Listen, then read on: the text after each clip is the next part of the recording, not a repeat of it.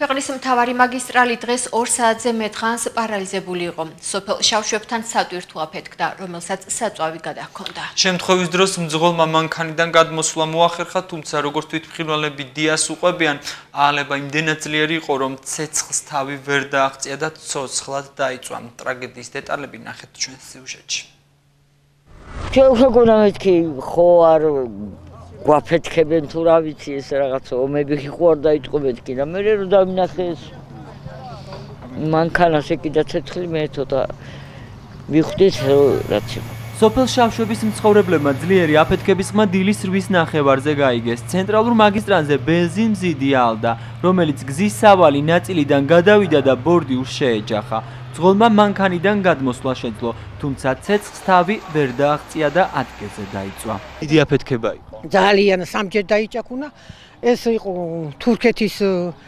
თურქეთიდან გადმოქონდა თურმე საწვავი და მოძდევდა ის პატრონი უკანა და ფეთქებად ის მხარზე გაიფანტა ეს საწვავი და მოედო თელი მასა და შავი კომლი იყო და შავ კომში უკვე აღარაფერი ჭამდა და ეს კომლი ცოტა რო შენელდა პირქვე ეგდო მე პიროვნება დავინახეთ, მაგრამ საშველი უკვე აღარაფერი აღარ იყო. პირველი კატეგორიის დამწვრობა ჰქონდა, როგორც მე დავახედე ჩემი მედიცინის თვალსაზრისით და უცე ბრაგუნი იყო და შემოტრიალება და ალით წამოვიდა ცეცხლი მისი შავი და მე დავინახეთ ცეცხლმოკიდებული აქეთკენან გამორბოდა თუ პაკრიშკის ნაგლეჯი იყო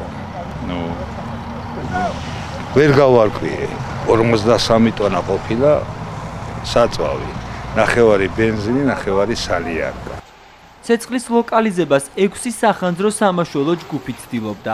ადგილზე მუშაობდნენ საპატრულო პოლიციის თანამშრომლებიც. მათ გარდაცვლილის ცხედარი პროზექტურაში გადაასვენეს. მომხდარი ფაქტის გამო 2 საათზე მეტხანს დასავლეთიდან მომავალი ავტომობილებისთვის გადაადგილება შეზღუდული იყო. მძღოლების ნაწილმა საცობს თავი შემოვლითი გზებით დააღწია. 2 საათია რაც ავარია მოხდა და ჩაიგა და იმის შემდეგ ველოდებით გზის გახსნას. გაწმენენ ალბათ მუშაობენ. სადღაც დაახლოებით 7-ის ნახევრიდან. რა მოხდა და გადატრიალდა ის ტრენერის და ცისერნა და მძღოლი დაიწყო რა. ფოთიდან მივდივართ თბილისში. სადღაც 2 საათი. ითხრათ ვინმე რამდენ ხანში? არავის აბსოლუტურად. მოგვიანებით გაირკვა, რომ გარდაცვლილი მამაკაცი ოსიაურში მცხოვრები 50 წლამდე გურამ გოგიჩაშვილია. ის რაგბის ეროვნული ნაკრების წევრის და საფრანგეთის ერთ-ერთი კლუბის ლეგიონერის გურამ გოგიჩაშვილის მამა. მომხდარ ფაქტში შინაგან საქმეთა სამინისტრო 276 მუხლის მე-6 ნაწილით სწავლობს, რაც ტრანსპორტის მოძრაობის უსაფრთხოების წესების დარღვევას გულისხმობს, რამაც ადამიანის სიცოცხლის მოსპობა გამოიწვია.